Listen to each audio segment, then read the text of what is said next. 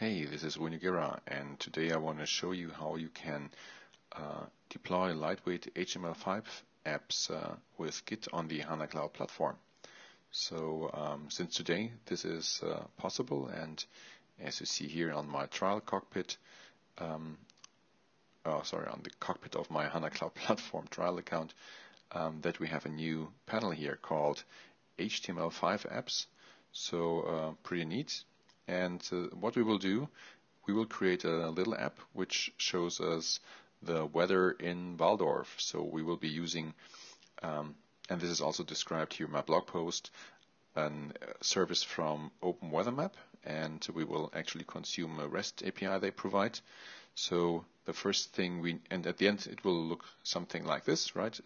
It's a small SAP UI5 application showing here the current temperature, and the current weather in Waldorf. So what we need to do at the end of the blog post, you see we have 3 files. So we just download all 3 of them and put them on our disk. So that's the first thing I will do now. Then we go to what has been downloaded and we just unzip it. 1, 2, 3. So I just remove the 3 zip files as we don't need them now. Move the trash. Okay, so now just also renaming, the neo app.json.txt file to just neo-app.json. So removing the .txt at the end. Yes, I want to use JSON. I will be doing the same now with the index.html.txt, removing also the .txt at the end. Yes, use HTML. So now I have 3 files. Now what I do, I go to my trial account, I go to the HTML5 applications and click on New Application. I give it a name, I don't know, HTML5 Weather App. So that's the name of our app. Click on Create. So now the application is created. I click on the app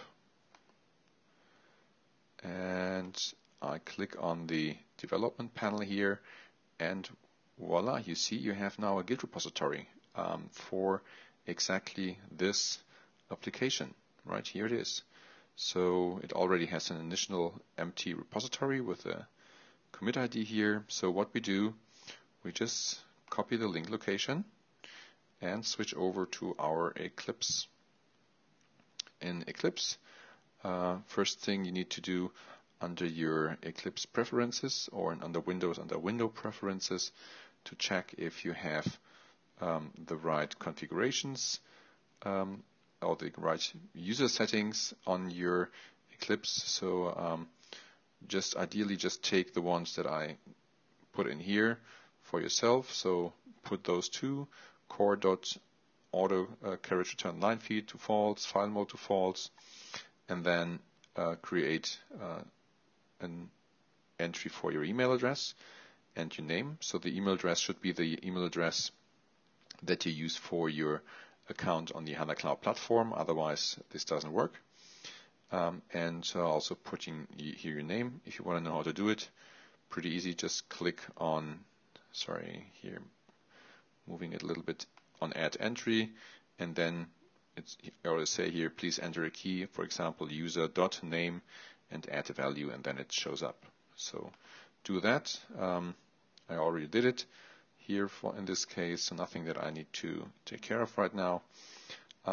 What I also did here, I enabled the Git repositories view and the Git staging view here on my Eclipse. You can do that by clicking here on Window, Show View, Other, and then you select the Git repositories and Git staging view, and that's it. So it shows up here at the bottom. So what we will do now, let's go back again to our trial account, to the source location of our Git repository link, just copy it to the clipboard, and now we click down here on clone a Git repository. You paste the URL in here. You provide your user credentials.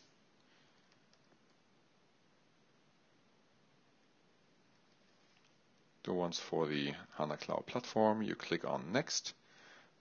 You already see here that the master is pre-selected. You just click on Finish, not much more to do.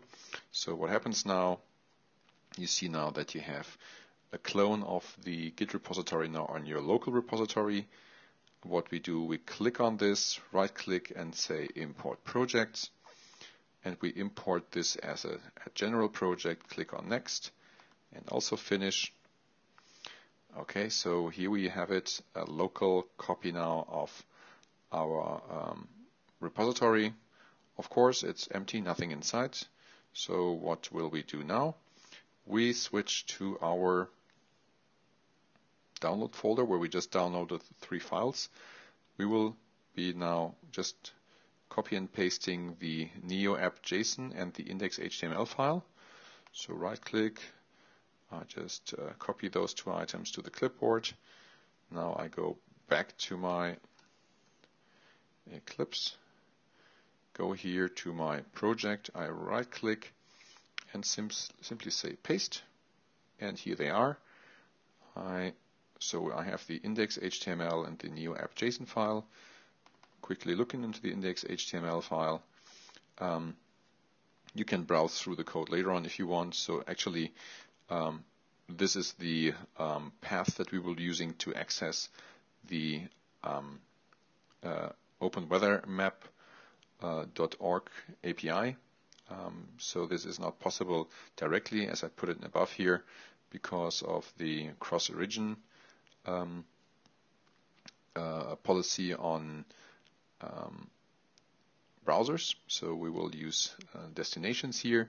So this is the path that the application will be using, and the Neo app JSON file takes exactly that path, the openweathermap.path that we have here in our code here, and we'll map it to a destination called OpenWeather.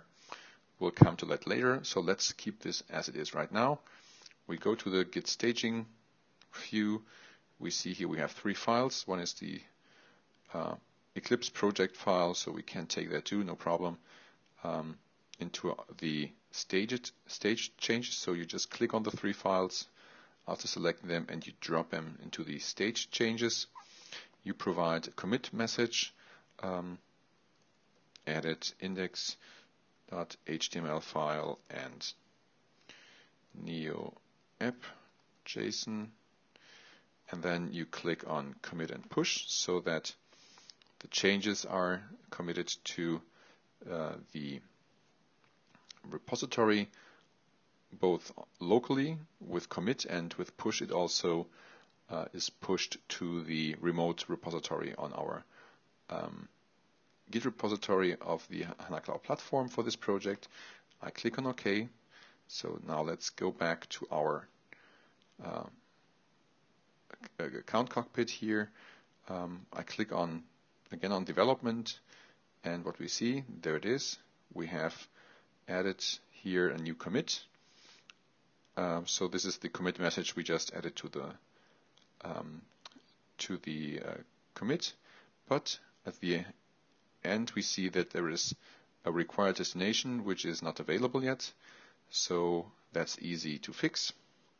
Why is that? Because if you look into this Neo app JSON file, it says it's looking for a destination called OpenWeather, which is not existing yet, and that's what we will be taking care of right now. We go to our account. On our account level here, we click on the account, switch to destinations, here destinations, and then we click here and on import from file, and now you take from the downloads of the blog post the openweather.txt file, you open it. Now these are the settings for the destination. We save it. Okay, check here. So changes are saved and might take something around 5 minutes to be available. So it depends on the load. and some other things, but normally it goes pretty quickly. So I'm just switching over again to the HTML5 applications, to the application, and to development. We see now that this is now, the destination is available, and let's check if it's working. So I click on the index.html file. You see currently the information is requested from the Open Weather Map API, and there it is. So 12 Celsius in Waldorf and light rain. So that's mainly it. So if you want to make it really nice and also make it easier for others to consume your application, what you need to do is to create a so-called version of this file. So I will create one calling it version 0.1 and add it. Then I switch over to the, so once this is done, I switch over to the version management. And here I see there is the version available 0.1. I click on activate. So it will now activate this version.